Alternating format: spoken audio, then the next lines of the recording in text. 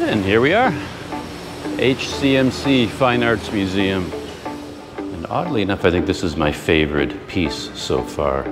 And it looks three-dimensional, but when you get to the side, you can see that it's actually a flat. Whoa, look at this. I didn't even notice it the first time.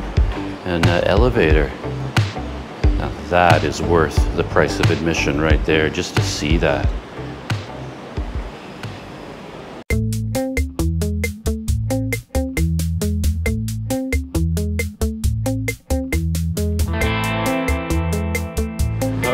Good afternoon. Welcome back to Planet Doug. And I'm still in Ho Chi Minh City. And I just emerged into the city at probably the worst possible time you could imagine.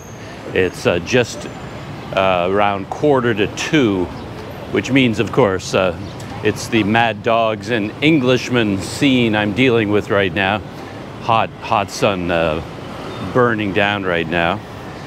And I'm on my way to the, no thank you, on my way to the Museum of Fine Arts. And I don't think it's going to turn into a huge expedition. It's like 1 kilometer away from my hotel. So my plan is just to stroll there, stop off at places on the way or on the way back. One thing I want to do first is drop by a tour company because a Planet Doug subscriber booked a day tour for me. It's next week, Tuesday, I believe.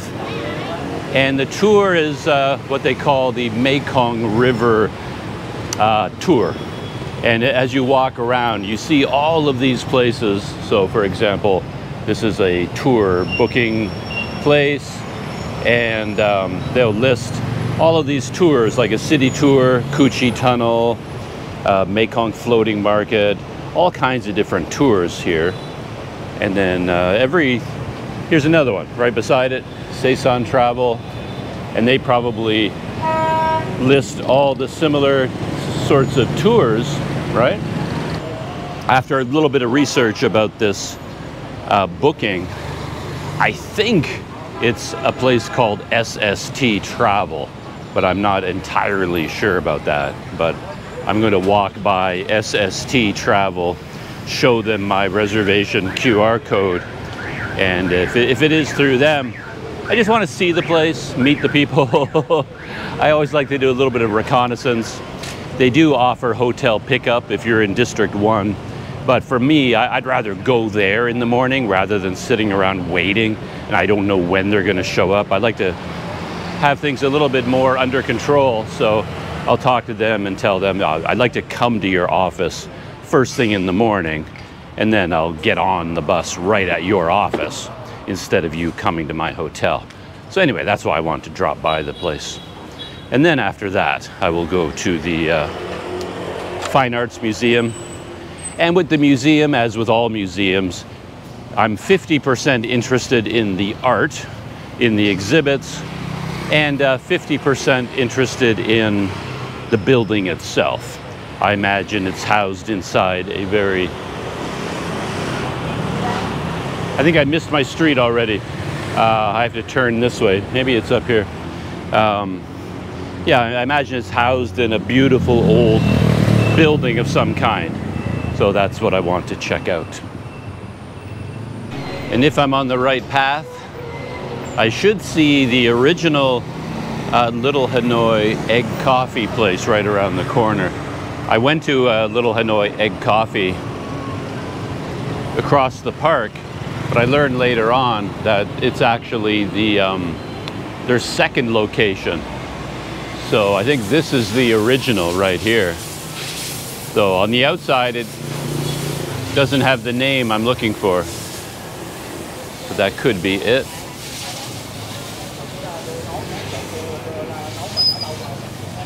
Or it's down here. Oh no, there it is there. So Little Hanoi is in the alley. That's interesting. They, looks like they're accustomed to people having trouble finding it. I love that. Look at that. It's so organized. Gives you a little neon sign. Sends you down here. There we go. Little Hanoi, the hidden gem, the unique culture.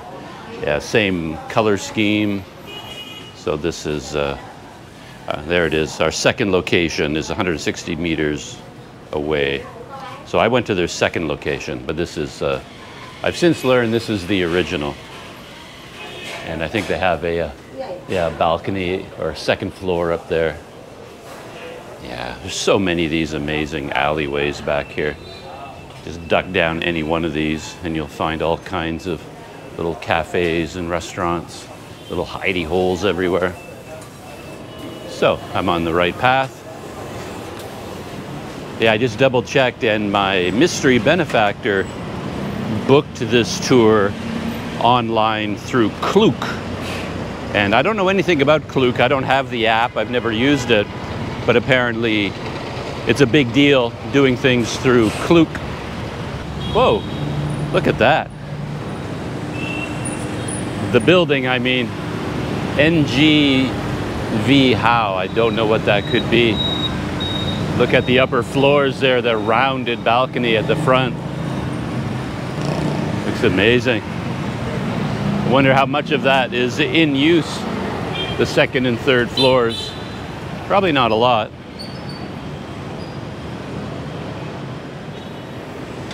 The funny thing about the traffic is I know in a couple of earlier videos I was talking about how organized I found the traffic here, not nearly as chaotic or difficult to navigate as people led me to believe. But then for today, for some reason, I'm out of rhythm. I have no idea what I'm doing and I'm constantly getting in trouble at every intersection. So down here, I might be able to find SST Tours and Travel, or whatever their full name is.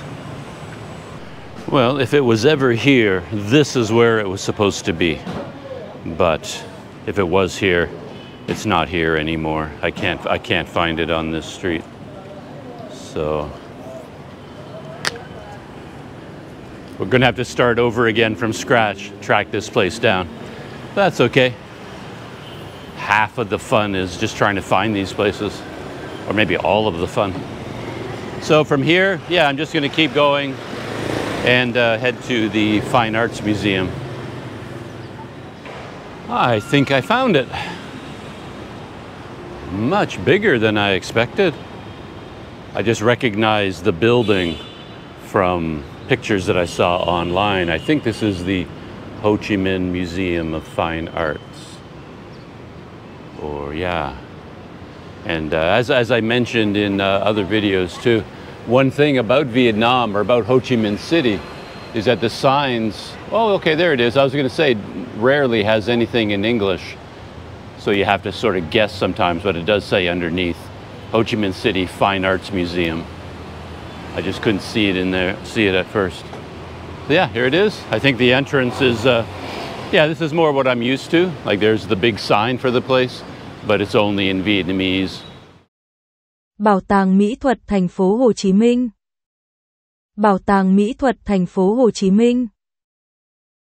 So you sort of have to recognize the name in Vietnamese in order to know that this is the museum. But hey, look at the thing. I mean, if anything ever looked like a museum, it's this building now. Got here just in time. Some rain is starting.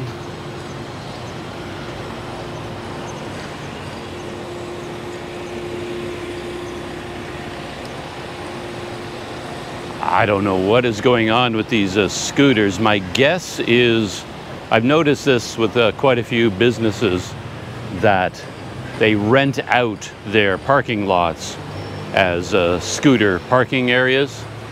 So you'd think, man, all these people are at the museum. The place must be jammed if there's this many people, but I suspect that all the people who park their scooters here, they aren't actually going to the museum. They're just using it as a place to park, and the museum makes a bit of extra money that way. I'm just guessing though. For all I know, this place is so popular, all these people are visiting the museum. And here we are. HCMC Fine Arts Museum. Is there a website and a phone number, details, address, things like that?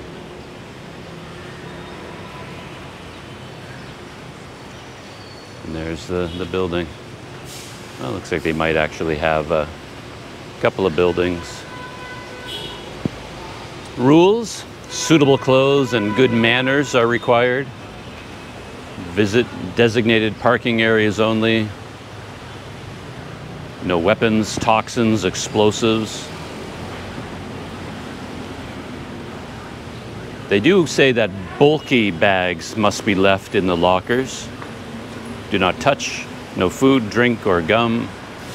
Clean and neat. Speak quietly. Photography, videography, audio recording, or other activities for special purposes must be pre-approved by the museum. It's exactly the same as at the War Remnants Museum, so it must be part of an organization. I'm inside the Fine Arts Museum now. There is a counter at the front, a desk, but there was nobody there to check tickets or anything like that. And there are lockers there. If you wanted to put your bag into a locker, you take the key and that's fine. But so far, no one has told me that, no one has told me I can't take video, and no one has told me I can't have my little knapsack with me. So, yeah, and I think my general feeling is going to be correct, that the building itself is going to be the star of the show. All of these large stained glass panels and the doors, and then the balconies on every floor. So right here, I'm still just right on the main floor. That's the entrance there.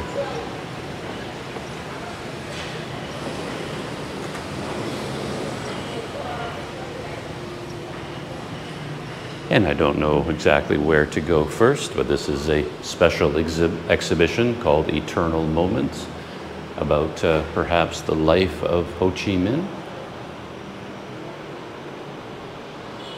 I don't know if there's any special order that you can explore the museum. Yeah, it does seem to be the kind of place that you just explore on your own. You find your own way. There's where I came in through the special exhibit, and then I turned down this hallway, and check that out.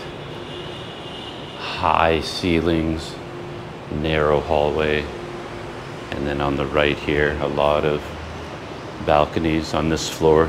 For some reason, they're closed. Probably to keep out the afternoon sun, I would think. I'm willing to bet that throughout the afternoon, the sun pouring in through here would heat up this place pretty badly.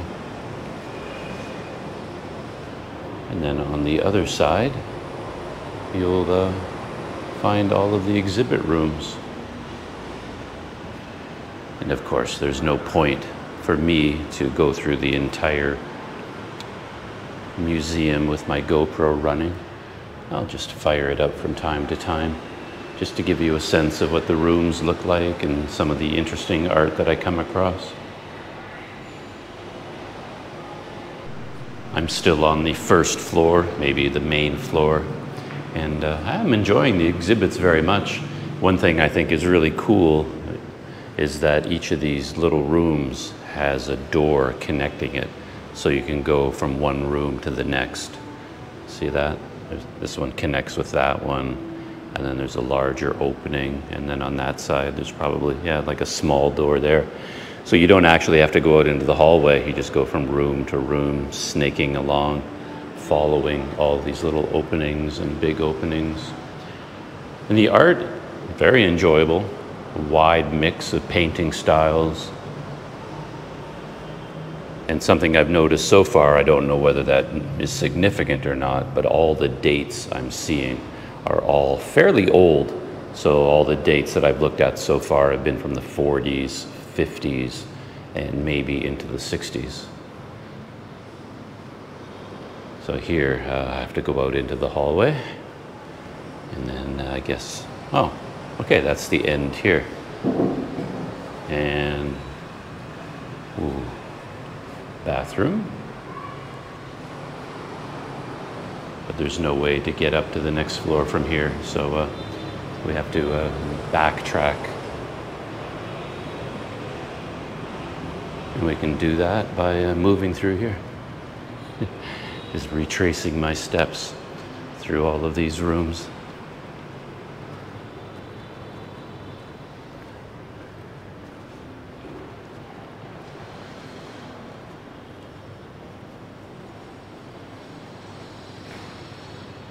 There we have a locked door, the mystery door.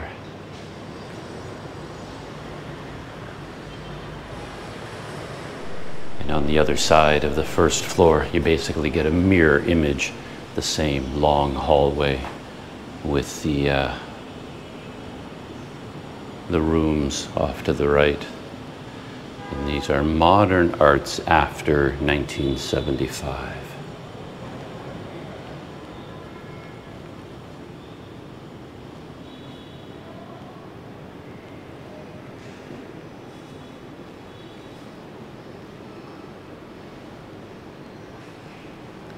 And then, yeah, the same pattern. Oh, look at that. They're all connected right through this central doorway right down through there.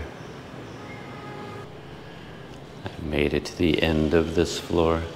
And just like on the other side, there's no way to go up from here. Everything is closed off. So now you have to backtrack, which is no great hardship.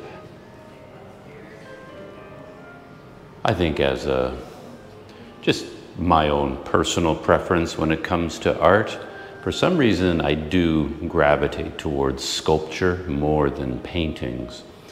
And maybe for the same reason I often find myself drawn to paintings that have a rough surface.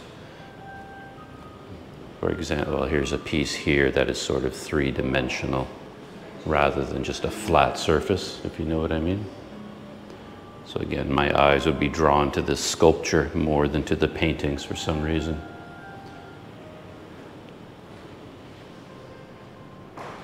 And in keeping with the three-dimensional rough surface idea, I sort of like this piece made up of thick tiles and a grouping of masks over here.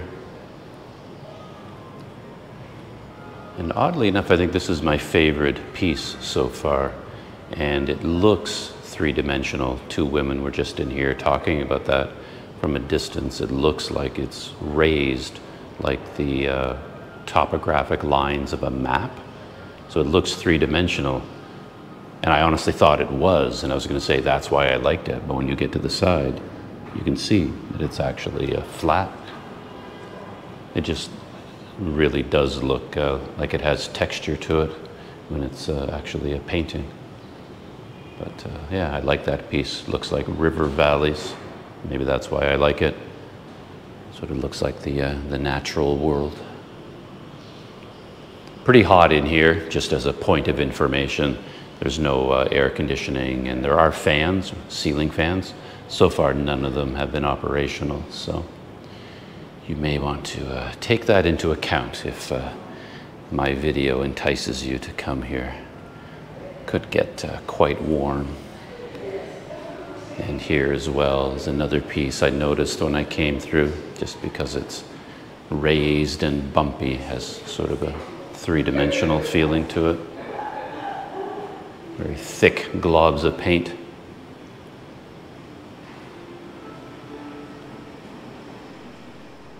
Apparently I lied about the fans. Maybe I just didn't notice. As you can see, in this room there is a fan running, and the one beside it was also running. But I just got the impression that there was no air movement. But apparently sometimes there is. But yeah, this is I think this is the last room on this floor.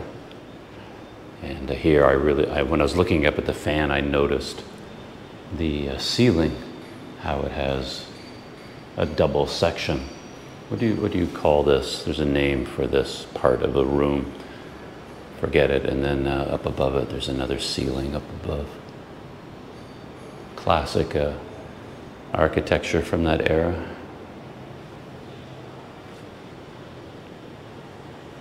And was this the last room? Yeah. Oh no, there's one more, it looks like.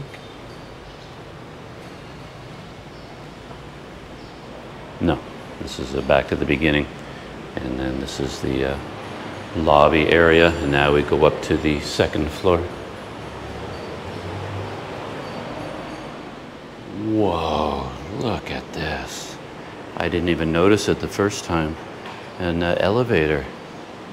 Now that is worth the price of admission right there, just to see that. Love that they've kept it, maintained it.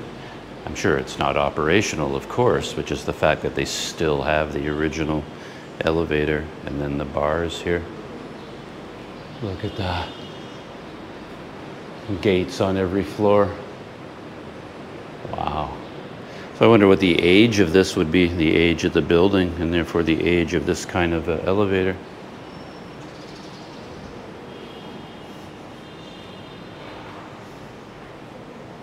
As I said, yeah, that elevator alone is worth the price of admission just to see this stairwell with the elevator. Looks like it's still wired. Yeah, it has a wiring still there. Of course it's not. Up on the second floor, came out onto the balcony. Beautiful building. And it looks like there's one more floor. I think we can, visitors can go all the way up to the third floor. And a fountain still operating down there at the main entrance.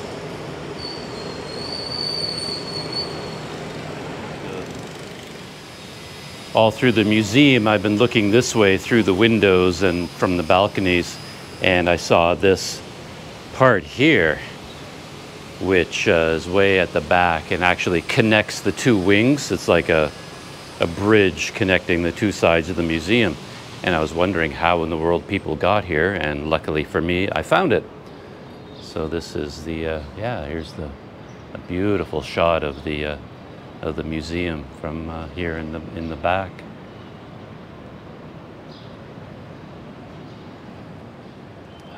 When I was on the second floor, I think it was well, actually it was when I was taking video of the elevator.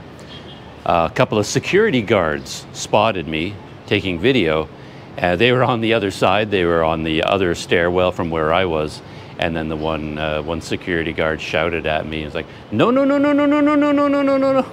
I'm like, for a minute I was sort of startled, because most of the time I feel like I'm breaking 10 laws. I feel guilty all the time. I always feel like I must be doing something wrong.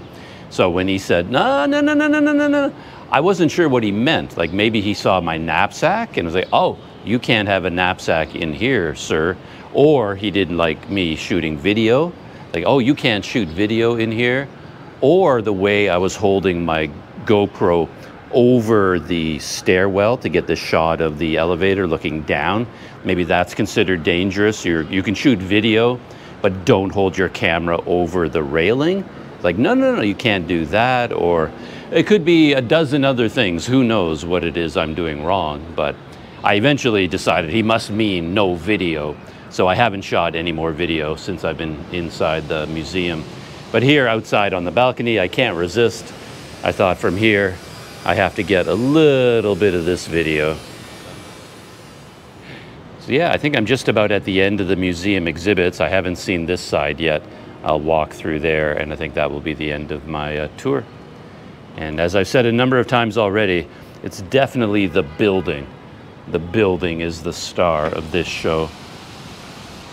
And the only other thing I've noticed is that I think the people who take a really close look at the art, I've seen some people take a really close look and they end up in animated discussions with other people about the art they're looking at. All of those people, I'm pretty sure, are artists themselves. So they have a deeper understanding of what it takes to paint or sculpt and use all the different mediums here. Normal people like me, we just go through, look at everything. But then people who have some talent of their own for art, they're actually discussing it and talking about the texture and the brushwork and the symbolism. But we normal dummies, we don't know how to talk about any of that stuff. I'm just on my way out of the museum now. I was hoping to have a hot or cold drink here. This is the museum coffee shop, but it's closed. Looks like it hasn't been open for a long time. So it looks like it's shut down. And there are several more buildings. I suppose I should capture this one over here on video a little bit because it's quite impressive, the design of it from the outside. It's quite striking. I came around the corner and it took me by surprise. I was like, whoa, look at that. And from what I can tell, most of the visitors here don't even make it down this far. So I've gone into this building and then this one as well. There's different art exhibits in all of them. But I think most people content themselves with the main building, the one that's right at the front entrance. And probably aren't even aware that these ones are here. But I didn't shoot any video on the inside because I'm too worried about security guards yelling at me for various infractions. But so yeah, on my way out, I'm comfortable shooting video out here. I don't think they're that worried about seeing a video camera out here. So here we are, the Museum of Fine Arts. And you'd think after a visit to a museum like this, I'd be in the mood for fancy, exotic food. But to be honest, I'm in the mood for a burger and fries. I spotted a gourmet burger shop around the corner, and I'm going to head there. Something called Marcel, and I'm going to see if I can grab a burger there for my lunch. All right, turning around, show you the museum on my way out.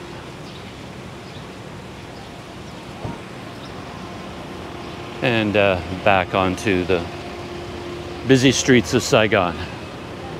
Verdict? Planet Doug approved, very much so. 30,000 dong. For me, it's worth 30,000 dong just to see that elevator. The elevator alone, that was like an amazing thing to see. And the building as a whole, the architecture, the balconies, the windows, all of that is really quite impressive to see. And then on top of that, you get all the art. So, and it's so near, right? If you're staying inside District 1, feels like it'd be kind of a no-brainer to come here one afternoon or one morning probably. I think earlier is always better for Vietnam. Get here when it's nice and cool. As I said, no air conditioning in there, and occasionally you get a bit of a fan. But yeah, it's pretty warm in there on the whole.